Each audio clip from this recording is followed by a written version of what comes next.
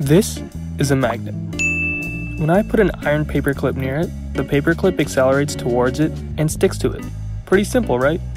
But what force pulls the paperclip? It can't be gravity. The objects are too small for gravity to have a large effect.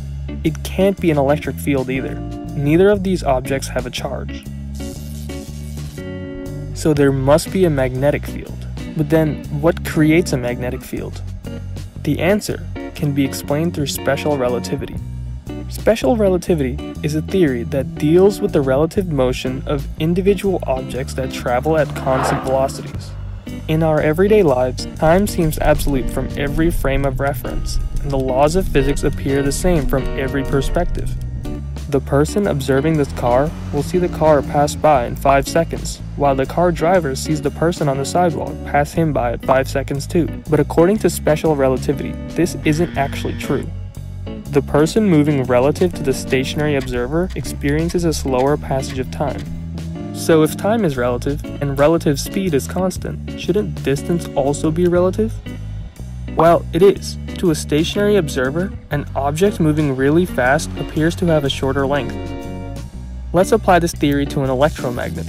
This electromagnet has a loop of copper wire with a current of negative charges flowing between the positively charged nuclei of copper atoms. In any part of the wire, since there are the same number of positive charges as negative charges, the wire is electrically neutral. If I throw a positively charged ball this way at the same speed as the electrons, you might think that nothing happens to it since the total charge on the wire is 0. But let's look at the wire from the ball's point of view. Since the ball is traveling with the electrons, they appear stationary. The positive charges look like they're moving the other way. Special relativity says that since they're moving faster than the ball, they appear closer together. So now, there's more positive charge in each part of the wire.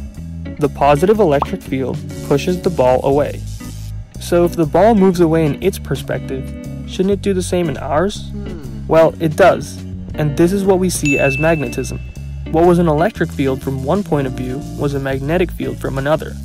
They're both just one field, the electromagnetic field.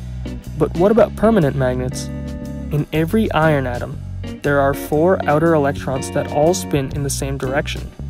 Well, they don't actually spin, but that's how we describe their momentum.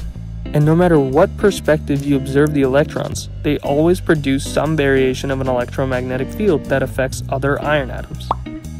So next time you play with magnets, keep in mind that it's all relative. Thanks for watching.